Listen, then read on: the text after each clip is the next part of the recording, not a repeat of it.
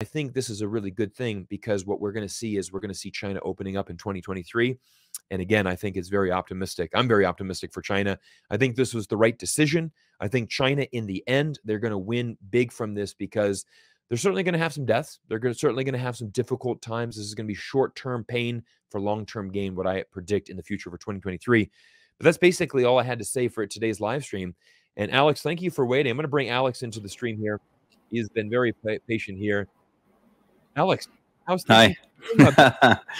Thank you for having me on the program. Let's do a bit of a sound check. Am I okay? You guys hear me all right? That would be great. I can hear you good, Alex. So fantastic. Yeah, I want to know what, like, you're on the ground in Chongqing. So tell me, like, what has it been? Because I remember when you messaged me like 3 weeks ago. You're like, man, like a light switch. Overnight, testing booths gone, QR code gone. Give us what's the last 3-4 weeks been like for you? Well, currently, I just arrived back from Chengdu a few hours ago by train. Now, that was a completely different experience from 18 months ago, even from 8 months ago, or even 8 weeks ago. All the testing booths, all the pandemic COVID measures have been pretty much eliminated. And it's quite a surreal feeling when you go to these train stations. These are big train stations that accommodate a lot of people. Just to give you an example, the Twin Cities here, Chengdu, Chongqing, there's 110 bullet trains that are going back and forth daily. Now, if you go back a few months ago, you would find that the attempt to get to the train station was, a bit difficult, because then you'd be in a line to get a COVID test or follow extra measures. Now, we were quite accustomed and quite used to that. Being tested, having a COVID test almost daily was a normal thing here. And traveling, you would see, okay, extra lineups, and you'd be prepared for it. But now, as of last week, when my wife and I traveled to Chengdu, you're waiting for these either extra COVID measures to be there, and they weren't. So you're looking at certain doors, whether it's shopping malls or restaurants or metro lines, thinking that, are they open? Is the mall open? Shouldn't there be a big booth with a big QR code that you can scan? And all those things were taken away. So now it's added more time onto everyone's day. People aren't queuing up, waiting to get their mobile phones ready to show that green code. What big data was very effective. It was working. But now all those have disappeared. So that traditional travel, and I just said to my wife a few hours ago, can you feel it? I can definitely feel it.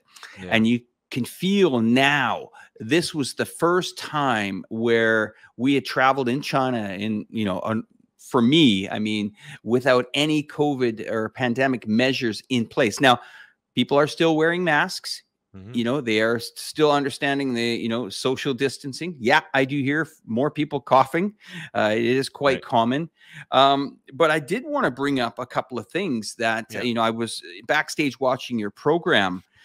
There is some data that I think is important here, because everyone's always trying to get the Chinese version of the numbers. Everyone says, oh, are they the real numbers? Are they the fake numbers? Or how can we trust the numbers? Well, here's an interesting institute in Washington State, in Seattle. It's called the Institute of Health Metrics and Evaluation. They're an institute for health metrics and evaluation, is a research institute working in the area of global health statistics and impact evaluations at the University of Washington. Now, this is for the people that don't want to trust the Chinese data.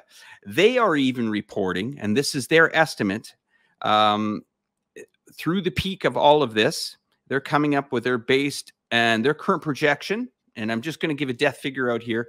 They're predicting 293,127. Now, that is a Western prediction on the amount of deaths.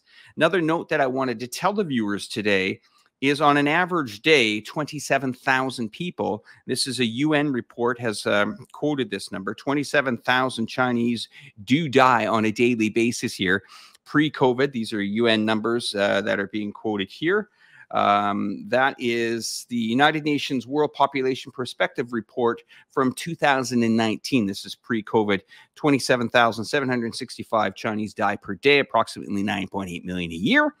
And wonderfully, 49,000 beautiful Chinese babies are born daily.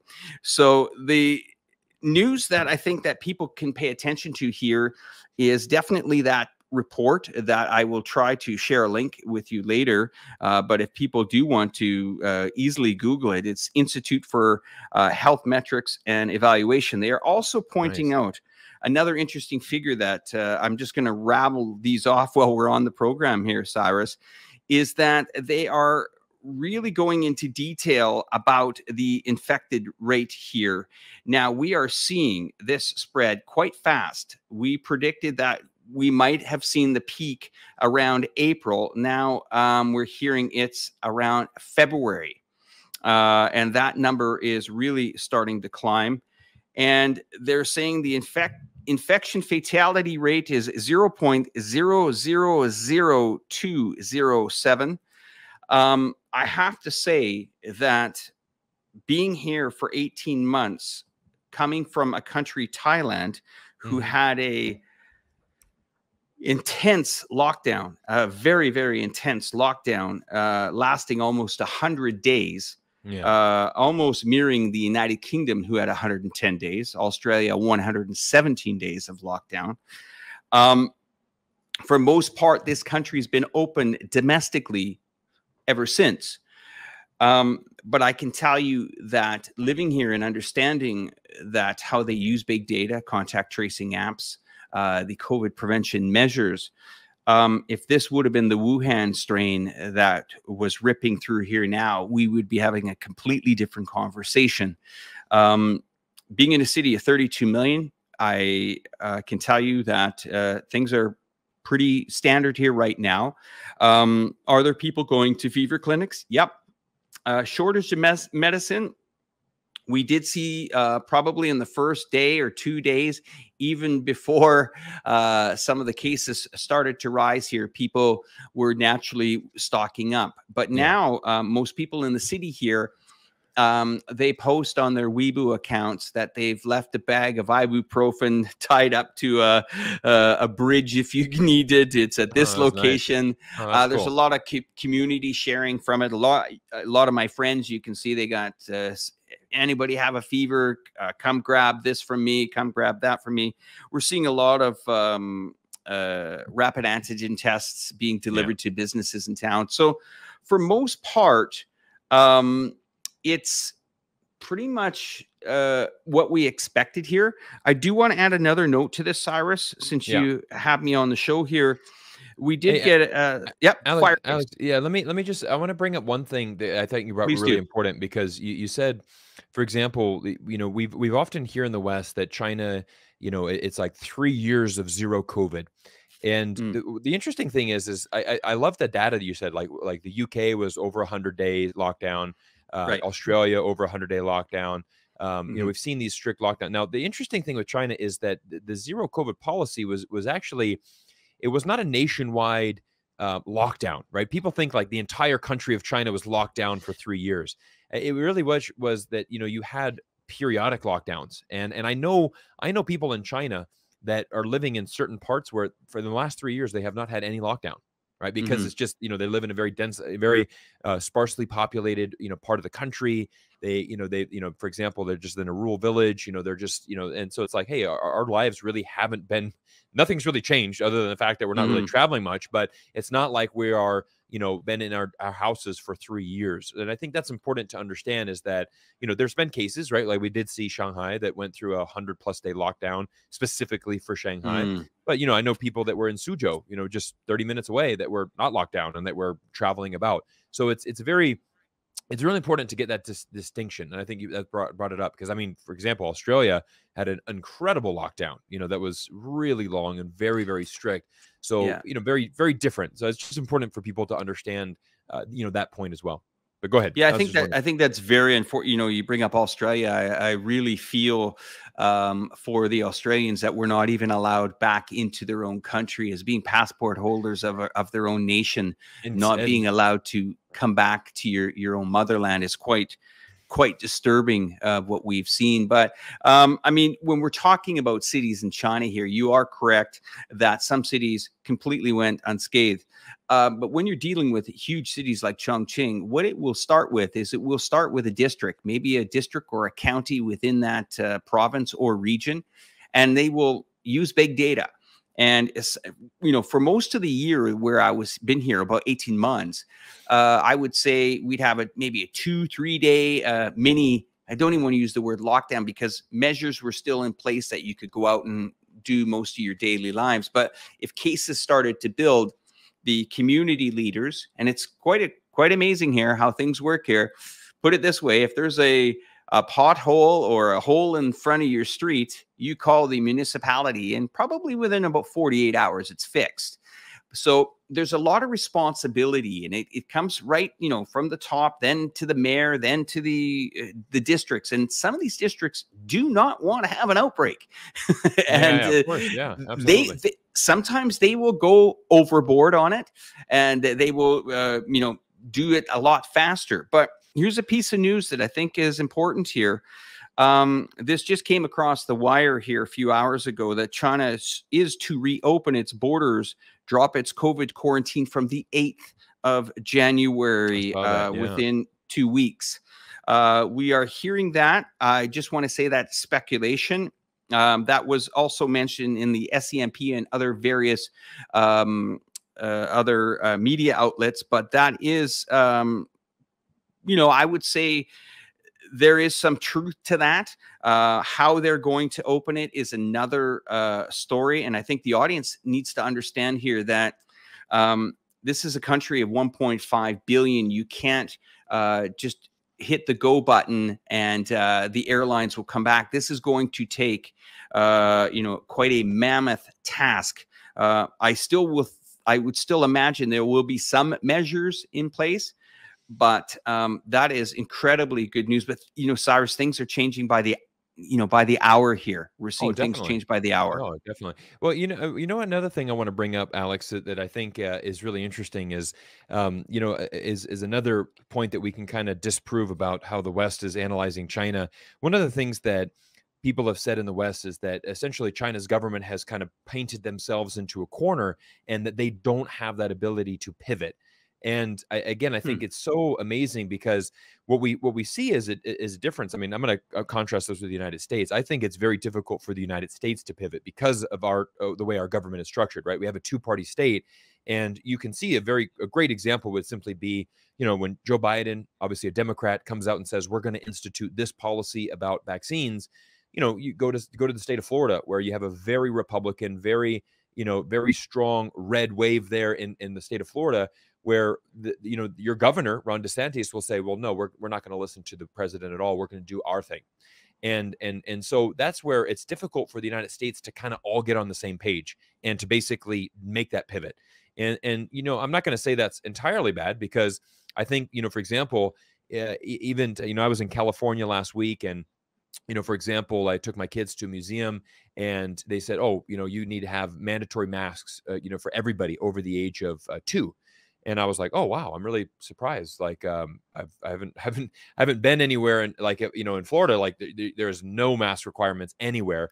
But in California, much more Democrat, you're going to have those mask requirements. So you can kind of see how the United States is a very polarized society. It's very divided. It's also how our government works. That's why, both the left and the right, they don't want to work with each other. They basically want to just block each other. And it's very difficult to make that forward progress. Where, as you said, like you said, in China, you do have a one-party state. It's extremely easy for them to pivot, because they can literally flip a switch. Hey, it's zero COVID today. Hey, you know what? We're going to change this policy.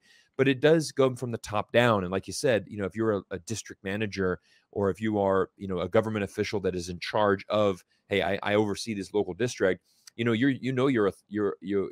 powers come from a top, right? It comes from the top down.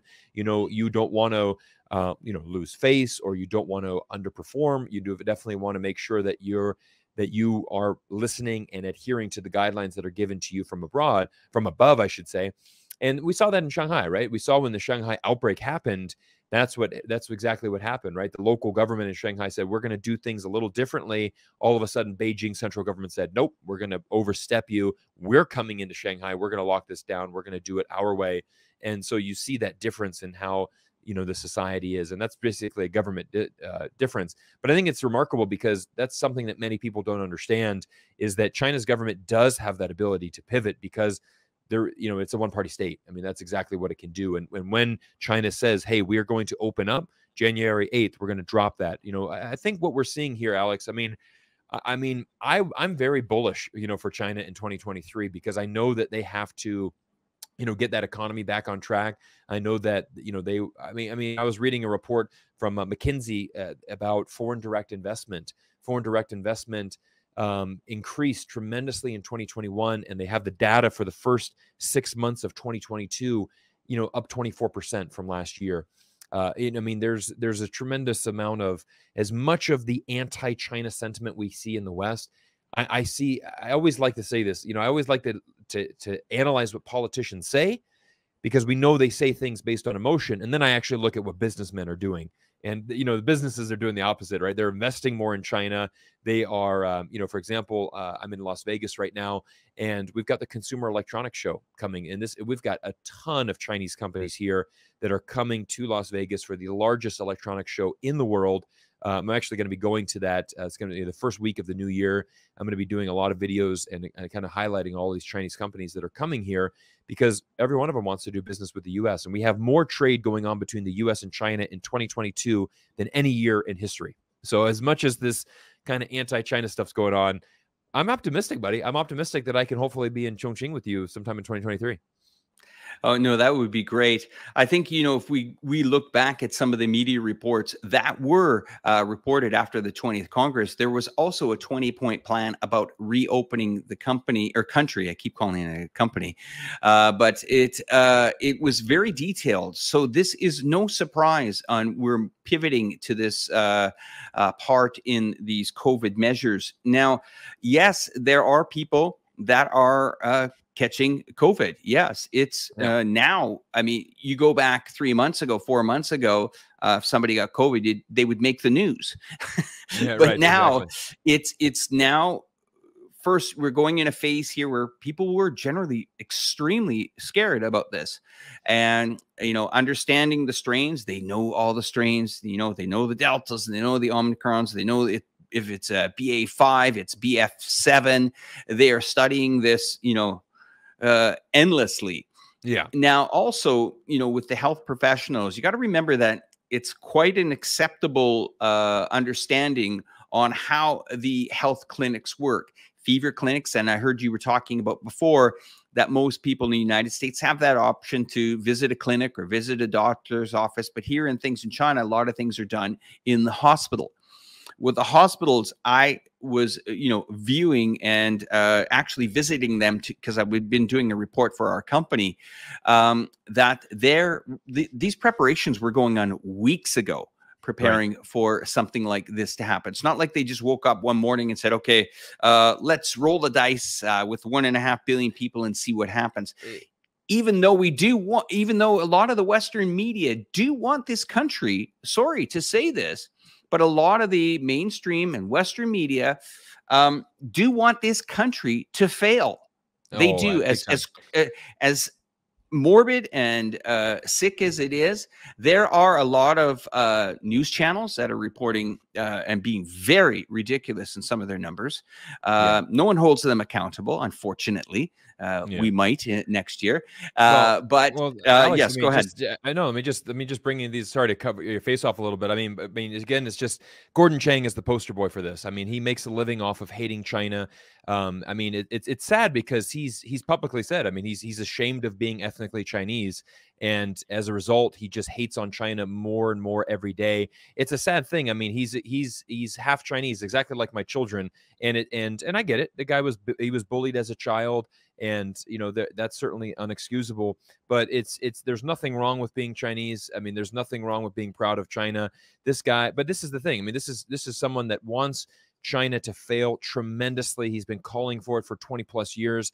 I mean, but here's the thing. I mean, like you can never win with Gordon, because I mean, here he contradicts himself saying, look, you know, the regime, I just love that word. I mean, anytime you say the regime, you know, you're trying, you know, it's automatically a very negative connotation. But it's like, look, I predict that they're gonna do this for another 5 years, because again, this is what Gordon, and again, the anti-China YouTuber that I was, you know, commenting on Twitter, you know, they basically, it's all about control. It has nothing to do with health. And then here, all of a sudden, as soon as they change, it's like, well, pray for China. You know, now they're defenseless. So irresponsible from China's government. So it's constantly this damn if you do, damn if you don't. China can never win. But the interesting thing is it's amazing because, you know, China's government is so systematic in what it and how it you know, people tend to think that they just make these decisions just out of thin air. Right? I mean, it's just like, oh, they woke up one morning and they just like, you know, screw it. Let's just open up the country. I mean, you know that China has been analyzing a tremendous amount of data. And again, I think the criticism that you can give China is that they waited a little too long. I mean, in my opinion, I think they could have opened up earlier. Now, but again, that's my opinion. But again, they have made this pivot. And it's something where, and I've had some people ask me, say, Cyrus, don't you think it's a little bit weird, though, that China's government has said, look, for the last, you know, 3 years, this is a deadly disease. And now it's like, okay, we're going to go ahead and open up and let it rip.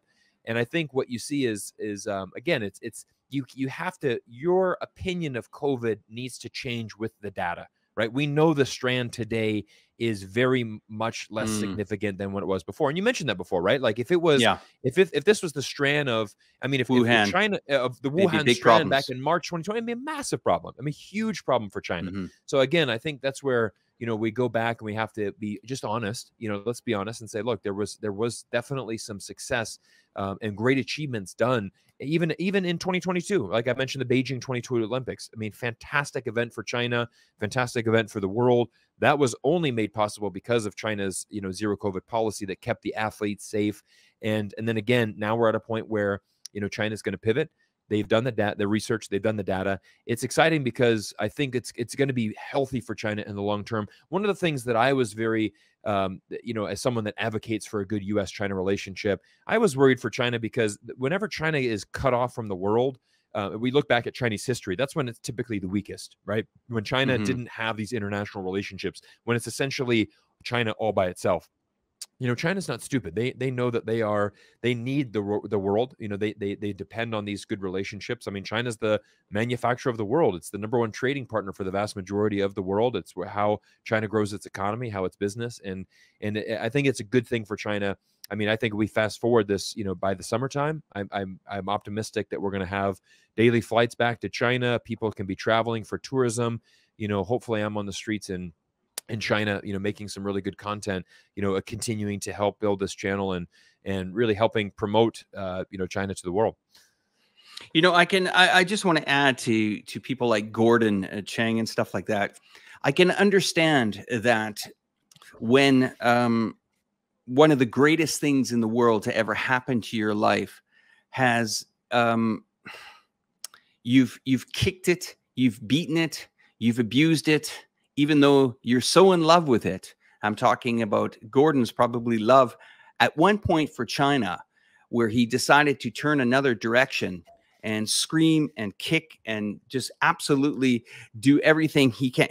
There is not a person on this earth that has ever been to China that I can imagine would have that much disdain for a country like this. This country is absolutely amazing. It has given people, even Westerners that come here, the ability to expand their companies to, you know, to an amazing level. Look at Tesla's investment here. Look at Apple's investment here. These are major, major companies. You know, a lot of the Fortune 500 companies have a presence here. So when you see someone like him kicking and screaming, well, I can understand when probably some of the greatest parts of his life he will never, ever be able to experience again because of such shame he's brought upon himself, especially when it comes to humiliating himself when it comes to China. And yeah, you can only see that with people that have pretty narrow vision. It's unfortunate.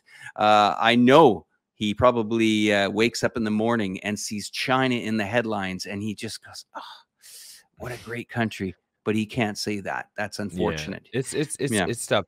Alex, I'm gonna end. So feel free to please. stay on for this segment. I'm just gonna end because I told the guys, I told the streamers, I said I had a really interesting comment. I want to close out this because I think it Sounds good. highlights on what Alex and I said. But this is interesting because many of you know I've relocated back to the United States after 15 years abroad. This is a comment that came in last night on my YouTube channel. Cyrus, since you came back home, have you encountered any bad experiences, like people giving you a dirty look, or a name, calling you a traitor, CPC shill? How have your relative and friends say things about you? This is a really good comment. And I want people to understand this. One of the reasons that I came back to the United States is because I'm someone that advocates a good relationship between the United States and China. And I came back to the United States for an important job because I was living in Canada. But, one is I wanted to come back to be closer to my family. But two, if I'm working on US-China relations, I think I should be living in one of those two countries. And my reach here in America is better because what I do every single day is I connect with Americans. And I can honestly say this, answer this question. I have I have met with so many Americans in the last 6 months of relocating here. And I talk to everybody about China. I'm very open. I say, you can go to my YouTube channel. I'm very proud of the work that I do. Go to Cyrus Jansen. Just type in Cyrus China. You can find all my videos on China. And what I have found is I have not found a single person that I have connected with that has had any issues with the content that I do. Because what I can do is I can sit down and I can rationally talk to anybody about China. And one of my friends here in America, he works for he's a police officer, and he works in he's basically a private detective. And he said, I'm really fascinated by your channel because in the West, like, all we hear is negative, right? It's all I hear is negative about China. But as a detective, my job is to examine all sides of the story.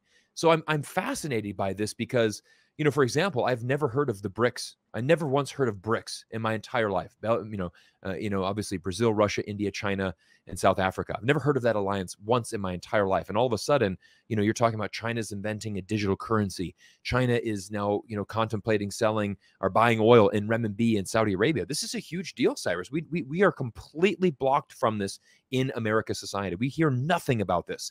And I said, yeah, I'm trying to bring a little bit more objectivity here. And I said, look, I will talk about the negative. I will talk about the positive. I'm not trying to say China's government's perfect, or China's this utopia society. But it's and I just said, look at all like you just said, Alex, look at all the Dow companies that are coming here that are investing. A couple days ago, Christmas Eve, I played golf with a couple of guys here in Las Vegas. And it was amazing. One of the guys, he owns an LED company. So his company makes all of the signs that you see on the Las Vegas Strip. All of these 3D signs, LED screens. I played with him, and I met with another guy who owns a Hollywood. It's basically a studio here in Las Vegas. And it's incredible because both of them, they said, our entire business is based on China. I mean, like, we could not function without China. All of the LED screens that are seen on the Las Vegas Strip, I've been doing this for 25 years. All of them come from China. Amazing quality, amazing price points. I've had so many people over the last 25 years, come from China, come here, come to America. How do we do more business? How do we do this? I mean, my relationship with China is incredible. The other guy that has these, he's built this amazing studio where he films all of these commercials, from the NFL to Audi to all of this. He's like, look, all of our tech is from China. Like, we just simply don't have the manufacturing capability inside this country. We so need a relationship with China. So this is where I want people to understand, when you talk to successful people inside the United States of America, you talk to people that really understand how it works. I mean, Alex, you're an experienced stock market trader. I mean, you have lived around the world. You get it, right? You're successful. You understand how this world economy works. You've been an expat for many years. When you talk to people that understand the global economy, everybody understands China's role, right? The people that hate China the most are people that are very ignorant. And this is unfortunately what people like Fox News. This is their target market. People that have not traveled, people that are largely ignorant, and that people that we can basically manipulate. And this is where the media is in this country, is that they can manipulate. And they say, I mean, the stuff that they spew, I mean, and this is the problem. You get a guy like Gordon Chang who goes on and spews all of this nonsense. And this is why people have a negative impression. But this is also where there's great opportunity because, Alex, we're going to start something new in the new year. Why don't you tell everybody about it? But we're going to start, this is why, our YouTube channels continue to grow and why we have a dedicated fan base of fans all over the world. I mean, guys, we've been well over 1,000 people in the stream, people tuning in from all corners of the globe. I really appreciate you spending your time because time is our most valuable asset. And when you give me the time, it's a big responsibility. So I want to make sure I deliver that quality content. Alex understands that every week, delivering quality content. Alex, tell everybody, what are we doing in the new year? So it looks like about January 15th, we'll be relaunching the Let's Talk China show here to the audience. And we have a lot in store. Of course, Cyrus and myself will be mainstays on that program, as well as we'll be bringing in Daniel Dumbrell, it looks like, for the first weekend, and also another appearance from another major channel on YouTube. Now, we have had many discussions about this program probably over the last 6 months, Cyrus and I, and we have agreed that it's going to be pretty high caliber. The guests, sorry, my microphone just about fell there. The guests that we're going to be bringing on this program are going to, really change the landscape on what Let's Talk China was before and what it's going to be in the future. We're going to really, I think, bring it up to a level where it never has been. We are going to be launching it in the new studio here in Chongqing. We've been working on that studio for about 4 months now. You're going to see a much more professional show. It's not going to be like it was before. And I think, Cyrus, I'm going to pass it to you to maybe describe where we're going with the modeling of the show. Yeah, absolutely. Well, I want guys. First of all, I want to give Alex a big thank you and a shout out because I'm gonna rewind the clocks back to around June 2020. I had a YouTube channel of about 3,000 people. I was just starting my YouTube journey, and Alex, had reached out to me and said, "Hey, man, would you like to join, the YouTube, our program called Let's Talk China?"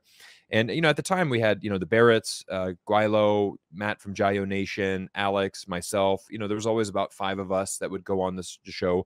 We had a couple months there, and I remember like my first appearance. I gained probably about 1,000 subscribers in the next coming days. So I mean, like, I went from 3,000 to 4,000 subscribers. It was a big deal, for me at the time, and it was because of appearance on this show. So Alex, thanks for, always, believing in me and supporting me from day one. I really appreciate that. My pleasure. And I think what it was is, it's kind of like, let's talk China. That was the concept of it. And it was at the time it was a bit more casual. And I mean, we liked those shows because it was 5 guys, kind of sharing ideas, kind of sharing like what's going on. And I think what we want to do now is we want to take it to the next level where you're going to see what's important and what's needed is we want to have a consistent product, something where it's like, okay, every week at, let's just say Fridays at 5 p.m. We don't know the exact time yet. Let's just say that for an example, Fridays at 5 p.m. every week, we're going to have a new show, and it's going to be something consistent that you can mark on your calendar. It's going to be a quality show.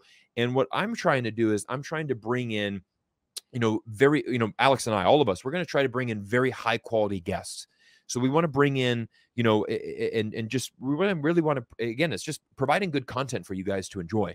And I think Alex, I mean, him and I both, we all know we have a big responsibility here because, there needs to be more objective reporting about China. There needs to be, more people that are speaking out for a positive relationship. Again, I don't like the label that I'm pro-China. I think I'm very much pro-engagement. I'm no more pro-China than I am pro-America. I mean, I love both countries. I don't think there's anything wrong with saying that I love China.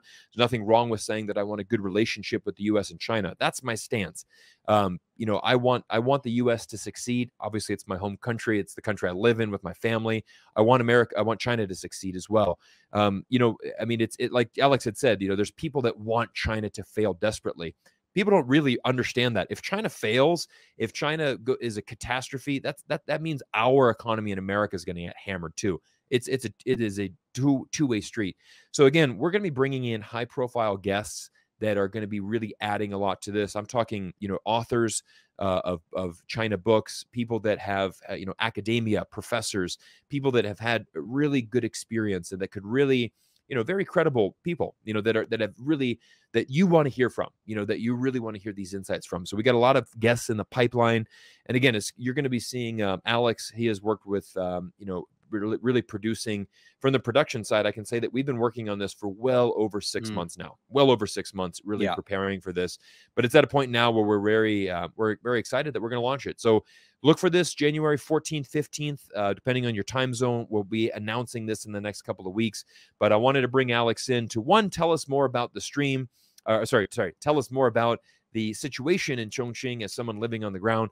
And number two, we're going to kind of end today's stream with this big announcement that we're going to take 2023, guys. We're going to take it to the next level. So look forward to that. Yeah, and thank you for that, Cyrus. I think also that what I want to add about that show is that we're going to be, I would say, stating facts and less of what other shows are out there that really get personal. This one is going to be pretty much based on, bringing, like you said before, the guests here, professors, and even a couple of, hear me out on this one, a few politicians have actually reached out to me that would like to come on the program as well to, either enter into a debate or as well to also speak about maybe their concerns as well. And I think it's important that we are open-minded to engaging with these types of conversations. And I mean, you're well versed in handling those types of situations as well. So it's going to be quite fun, to be honest. Yeah, I think it will be. It's going to be great. Guys, I want to say thank you all for spending time with us. I hope everybody had a very Merry Christmas. Thank you for joining me. Today's my birthday, same as Chairman Mao. So, fun little tidbit there. But thank you for joining me on my birthday. It's fun to spend time with, couple thousand people that have joined the program here today. And again, we're going to have a lot of exciting things happening in 2023. I'm optimistic. I think it's going to be our best year on YouTube yet in 2023. I want to say thank you to everybody for supporting, this channel. This channel has grown the best it's grown. 2022 is the best year I've had on YouTube. We've really taken it to the next level, and I'm really excited. I was doing some statistics on this. So in 2020, my channel had 4 million views. In 2021, it had 8 million views. So it doubled. And then last year in 2022, or through this year, we've gotten 16 million views. So we've had, 2 consecutive years of doubling, on the views here and subscriber growth. So, we're continuing to get the message out. We've had, 7 of the top 10 most viewed videos on this channel have been produced in 2022. So there's some really nice statistics that I want to say thank you, guys. Thank you for supporting this channel. Thanks for supporting Alex. I know many of you want to hear from Daniel Dumrill as well. I know I'm excited to have him on the show, and we're going to have a lot of fun. We're going to bring a lot of objectivity and truth and analysis. And again, I think it's just fighting for what we need to see in this world, and that is just engagement. Again, I think engagement is the key thing that we need here. Everybody, I'm going to sign off there. And Alex, thank you so much for You're welcome from joining me tonight from live in Chongqing. Cheers. We'll see you in a couple of weeks, my friend. Yeah, sounds good. Happy birthday. Take care. Thank you, brother. Thank you. I'm going to end it with I'm going to end it with our classic little show ending here. Alex, thanks for these awesome drone shots. Everyone, Pleasure. We'll see you in a new video soon.